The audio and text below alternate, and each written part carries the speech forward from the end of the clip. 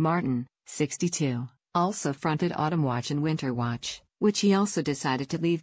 Broadcaster Chris Packham, 56, said that he will miss Martin a lot, and revealed that he hopes the show will continue to employ him as a host. Chris explained to TV reporter Rory O'Connor at the Broadcasting Press Guild Awards 2018, "I am staying put.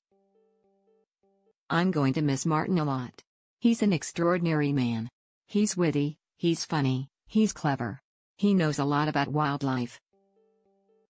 He's extremely passionate and I will miss him."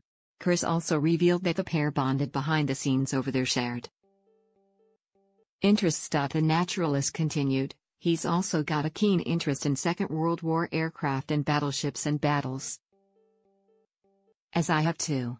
So there were a lot of off-screen discussions, or even sometimes on-screen discussions about those sorts of things, dalliances into other fields.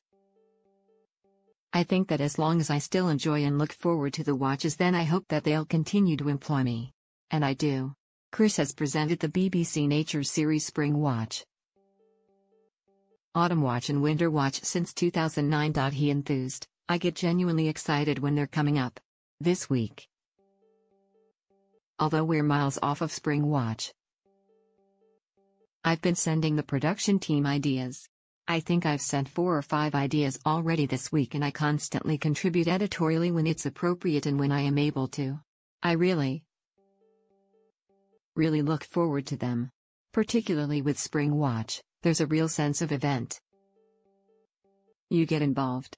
Chris added, "It's an exhilarating experience being there and I like the challenge of the live shows. Yeah. Fingers crossed they keep inviting me back." Martin announced his resignation on Twitter back in February, writing, "After 12 great years I have decided to leave the watches. It's good to go when the show is looking strong.